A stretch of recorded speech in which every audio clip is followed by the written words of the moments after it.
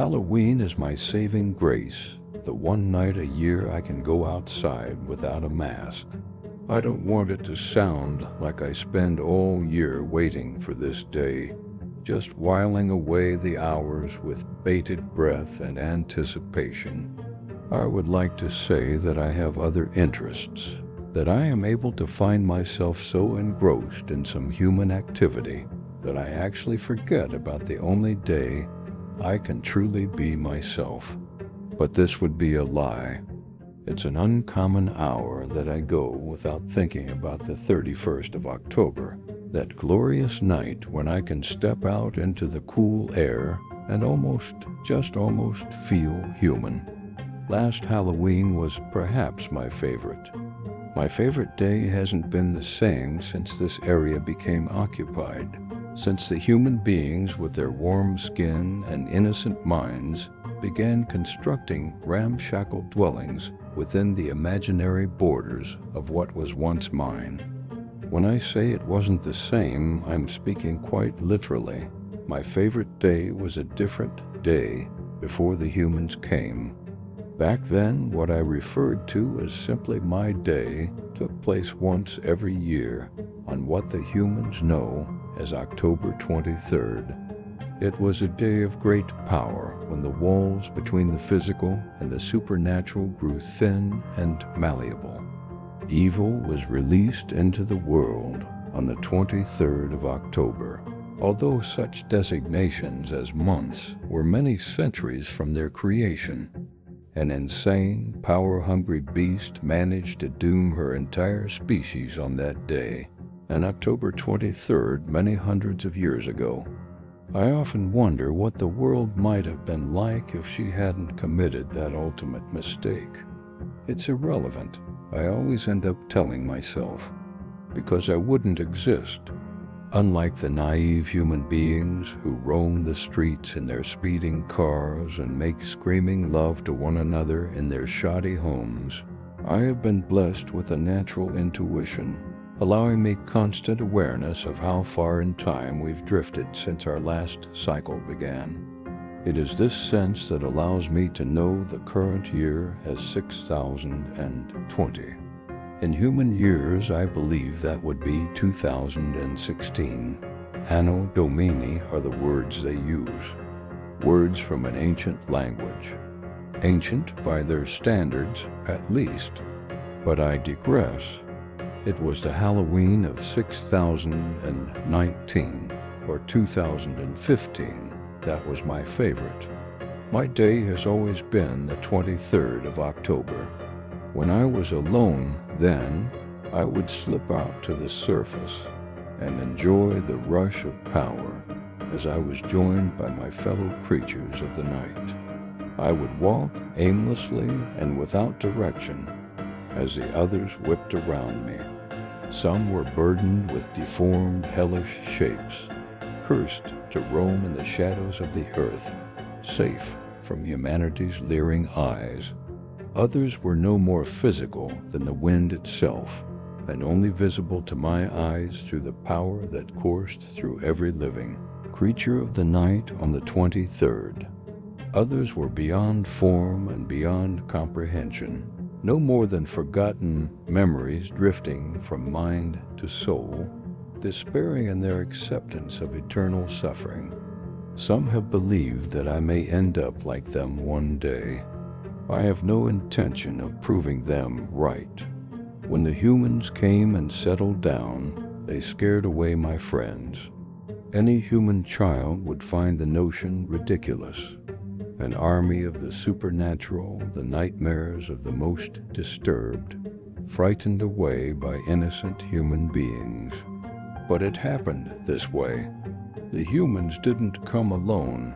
They brought their single most wicked power of all, denial. Human children spend their time wondering what it would be like to share the powers of their fellow creatures. Wings like a bird, perhaps, or the sharp teeth of a dog.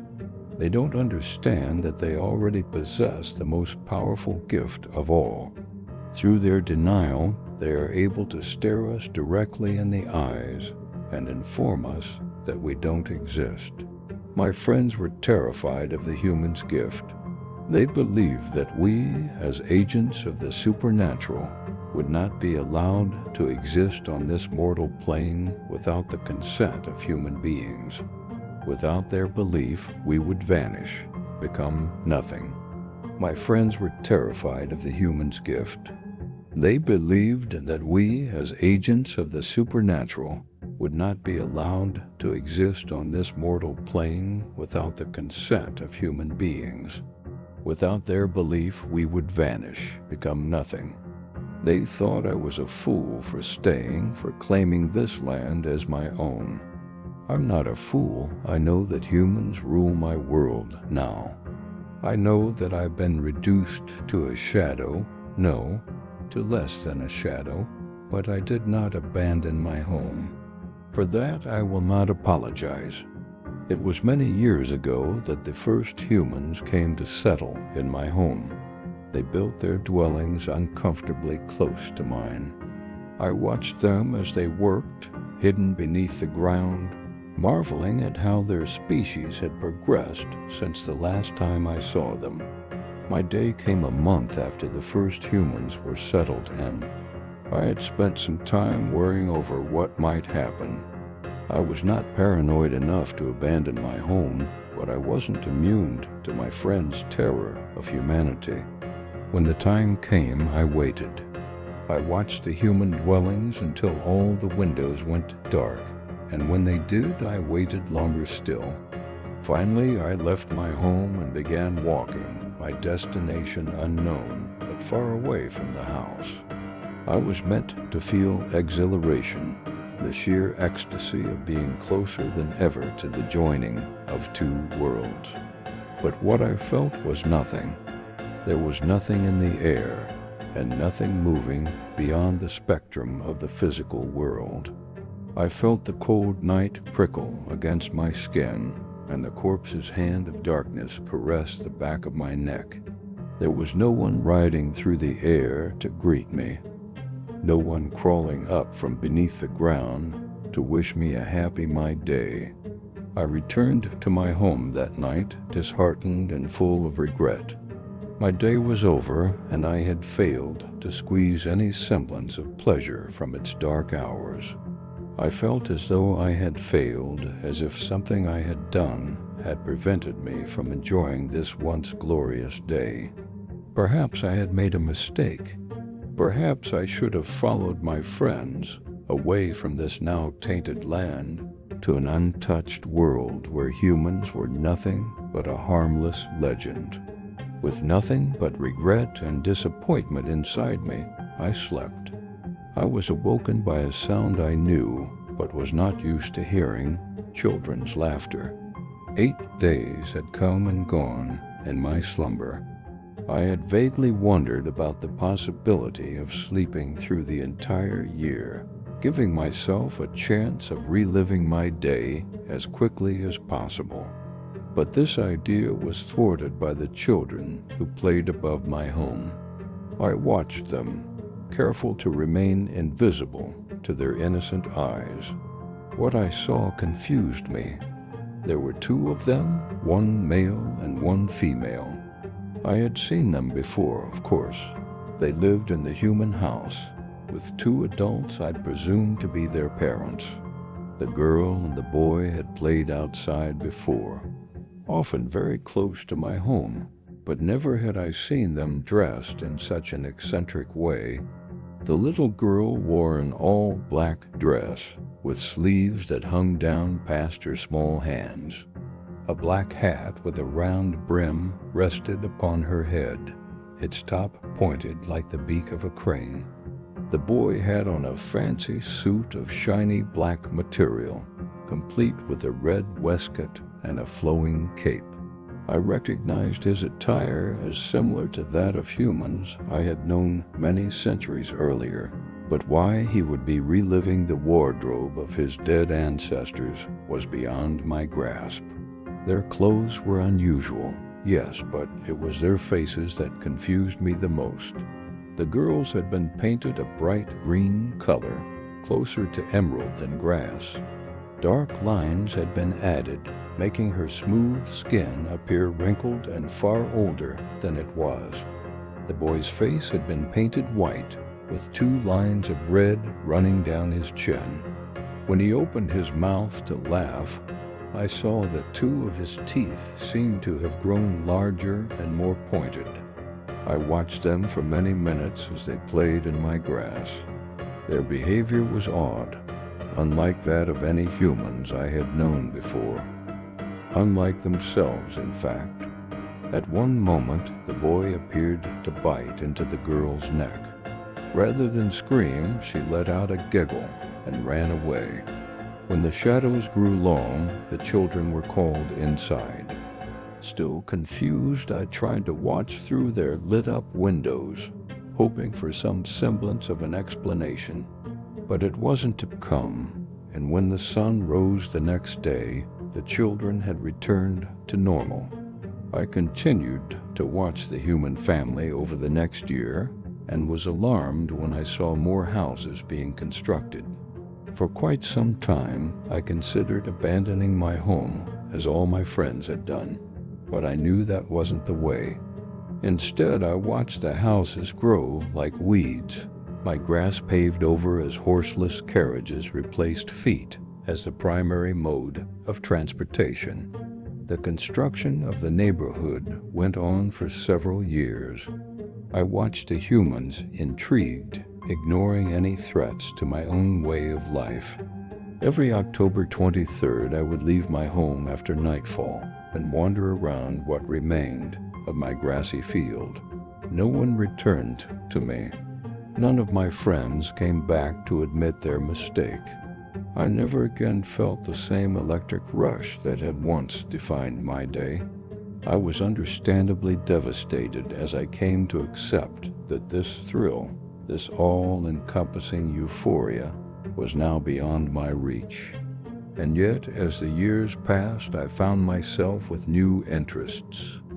Watching the humans, overhearing their conversations, following their advancement as my once grassy home became a neighborhood. I found great pleasure in watching the humans, but there was another interest of mine, another ongoing question that kept me enraptured for nearly all my waking moments. This was the mystery of October 31st. Somewhere in my life before this home, I learned that humans celebrated the 23rd of October, just as we did. They held gatherings, rejoicing in the paranormal forces they didn't know existed. Sometimes I had heard they would even dress up, disguising themselves in costumes meant to terrify their friends. It seemed to me that the human celebrations of my day had somehow shifted so that they no longer took place on the powerful day itself, but 8 days later. This was good, I believed, for the naive humans to be mocking the supernatural on such an important day was not prudent. My day came and went many times over, until one year I didn't leave my home. I was so intent on watching the humans from within my abode that I actually failed to remember the significance of the day. When I finally realized my mistake, I was shocked to discover that I didn't care. Watching the humans was my priority now. It was on that day, October of the year 6007, I believe that I first began to wonder if there was a way to resurrect the glory of my day. I had learned over many decades that October 23rd had been forgotten in this part of the world, that its power wasn't enough to get me high. But perhaps, I thought, perhaps October 31st would function just as well. I eventually came to know this day as Halloween. The humans believed it was an ancient holiday connected to their religions.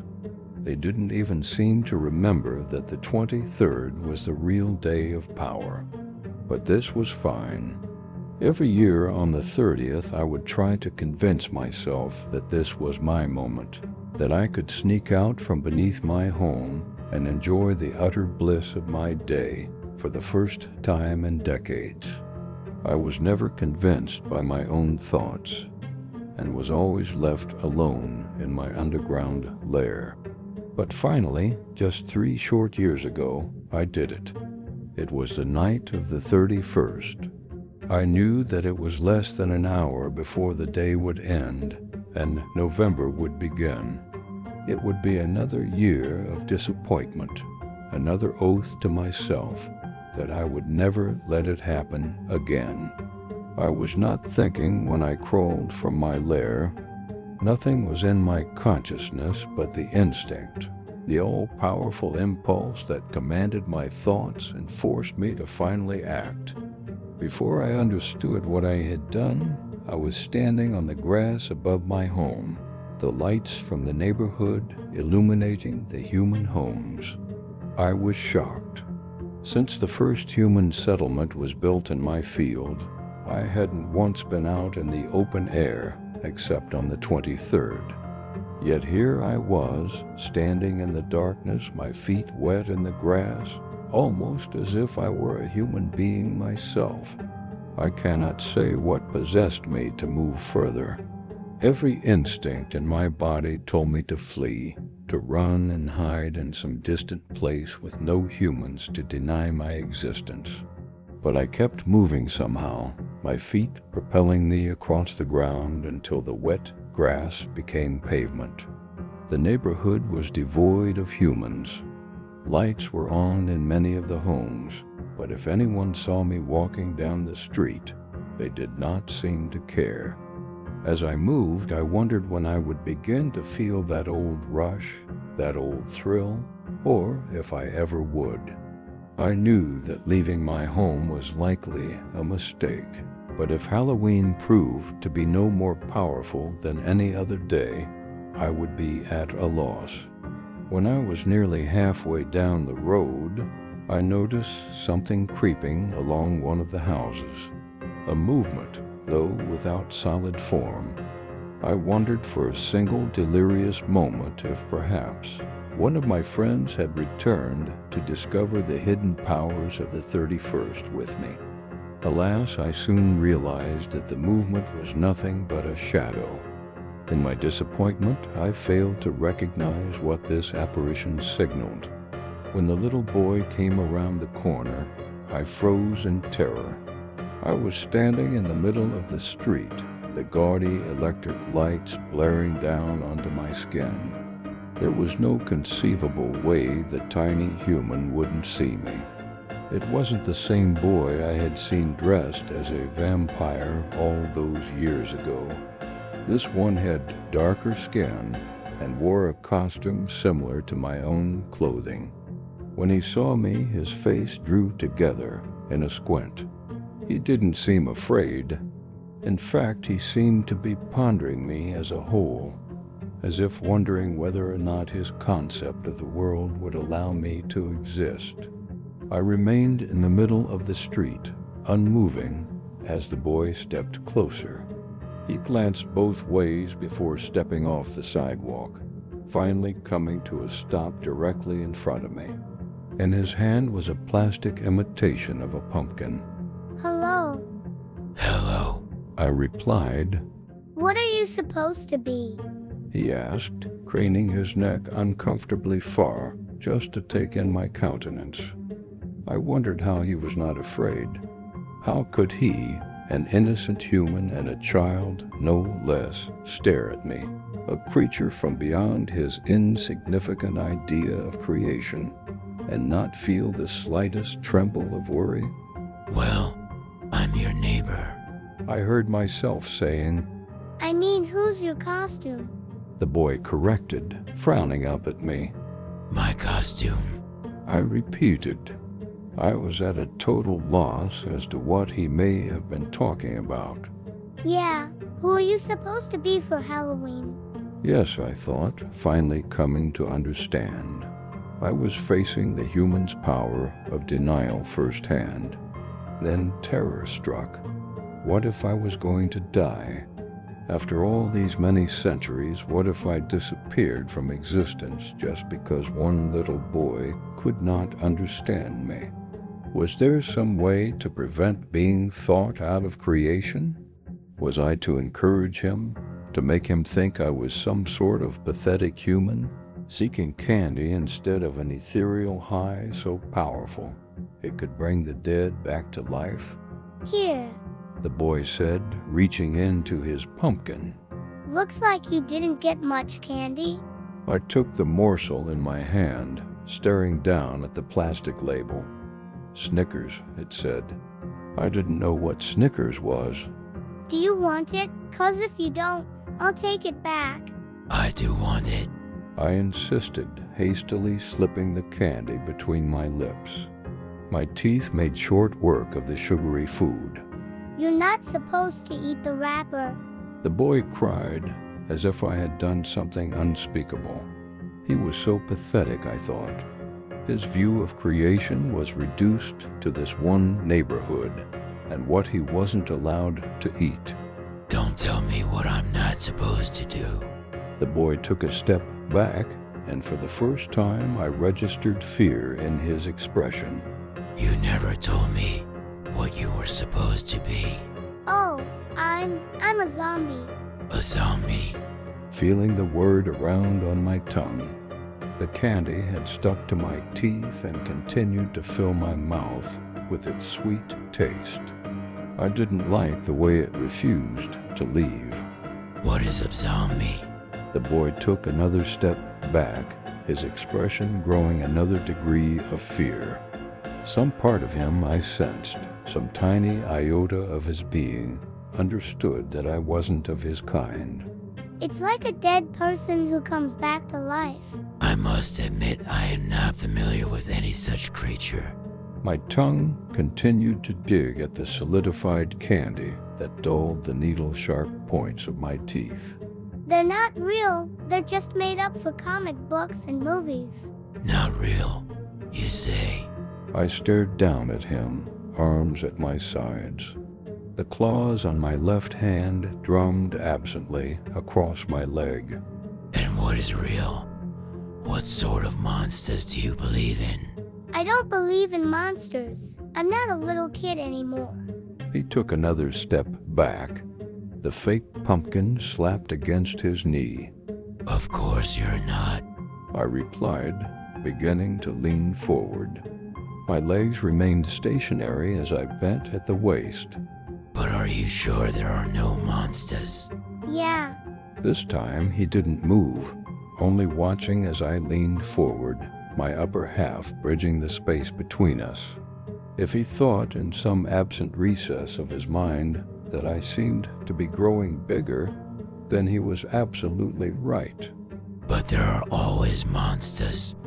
You may think there are none. You may shut off your bedroom light and tell yourself there's nothing hiding in your closet.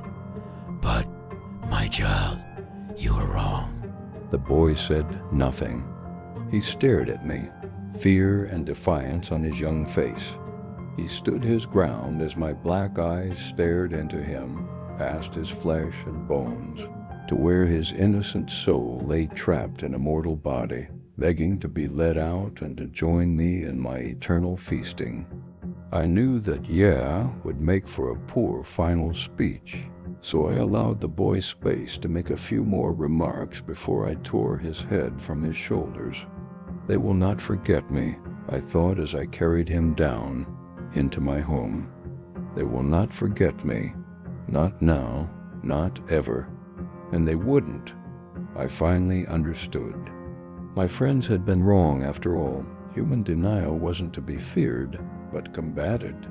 It was my job, and the job of all others like me, to push the boundaries of the human mind, forcing them to think up new and more ridiculous explanations until there was nothing left, but to admit the truth: monsters exist.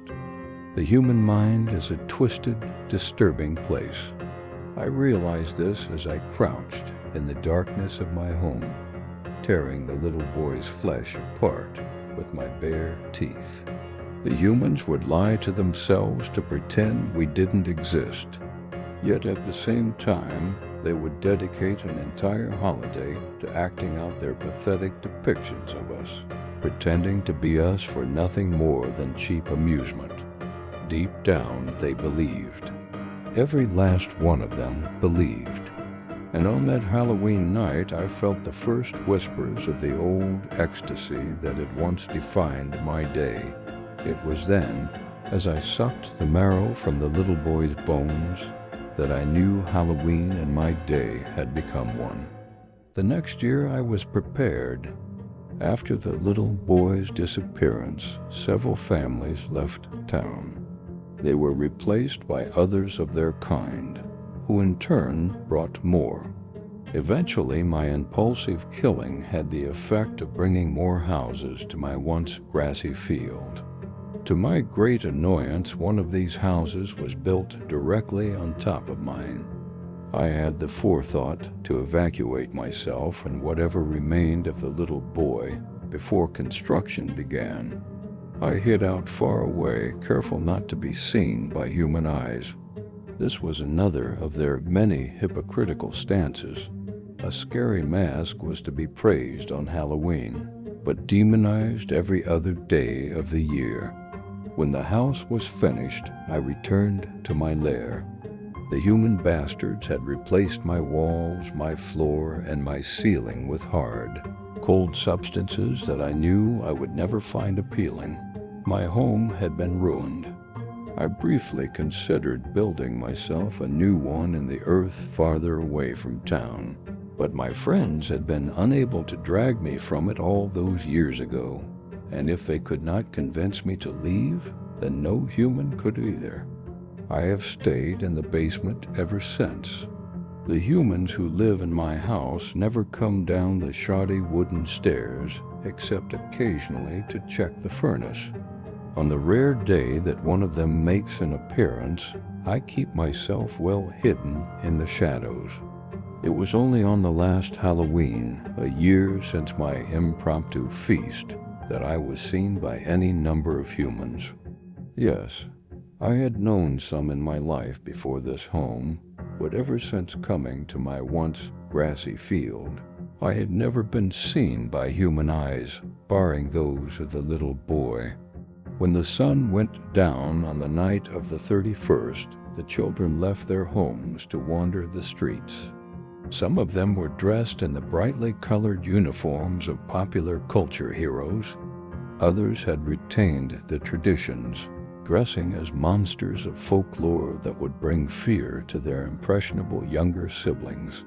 Before making my move, I spent some time watching the children through my basement window. They all seemed so happy, I thought, so ready to deny the existence of my people, yet so quick to wear our faces.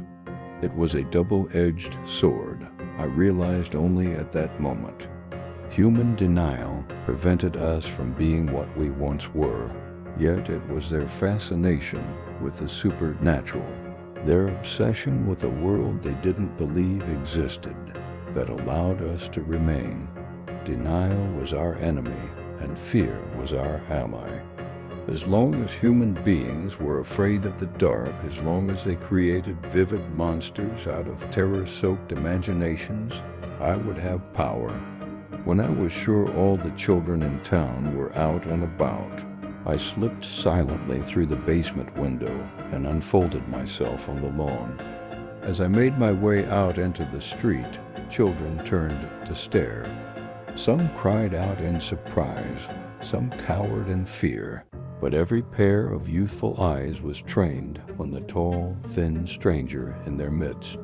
When I came to the center of the street, I planted my feet where their friend had died 1 year earlier and raised my arms to the heavens. Happy Halloween, everybody. I cried. My voice echoed down the street. The children all seemed relieved, and they resumed their normal conversations. A pair of Satans rushed by me, clutching their pumpkins.